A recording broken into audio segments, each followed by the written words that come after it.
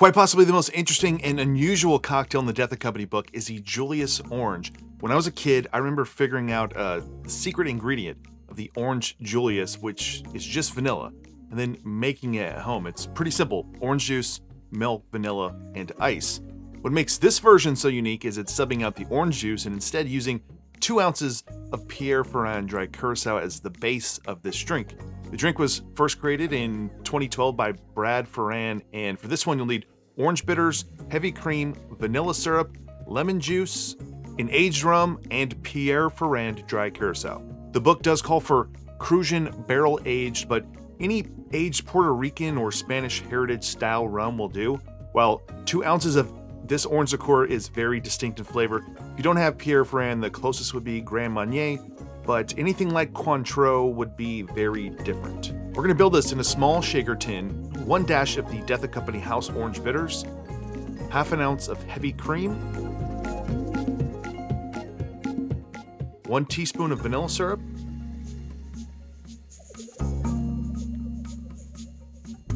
½ ounce of lemon juice,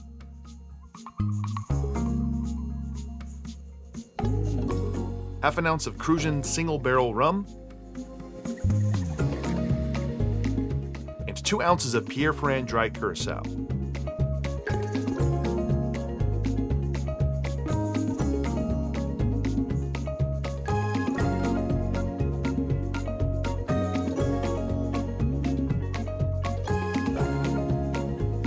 Many of the Death and Company drinks that call to be served on crushed or nugget ice call for a short shake. It's just a quick shake, and we're just using 3 ice cubes, just a size ice cube you get out of your normal kitchen refrigerator.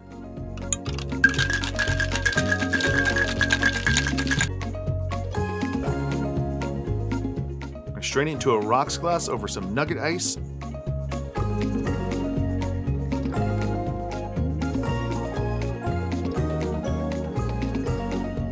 And garnish with nutmeg.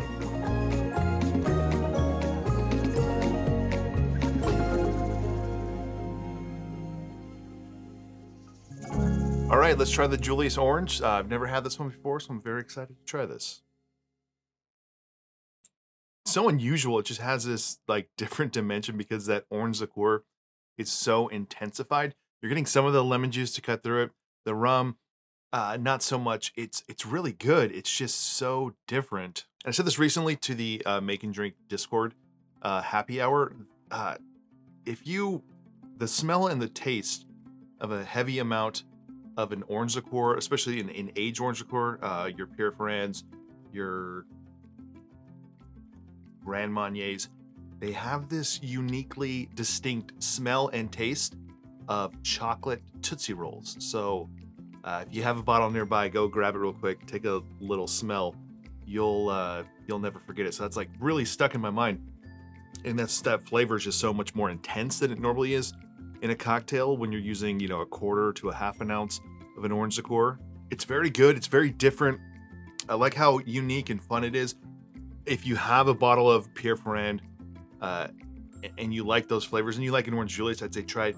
I don't totally get Orange Julius, but I think that this might be a great opportunity to use something like an orange liqueur, maybe an acid-adjusted orange juice instead of lemon juice to kind of like bring in more of the like real orange flavor, which is super fun, super creative, and it's just like, you know, brings up like the saddest sort of thing about the death of American malls is that there's really no more Orange Juliuses out there. I'm sure they exist, but not like they did in the 80s and 90s.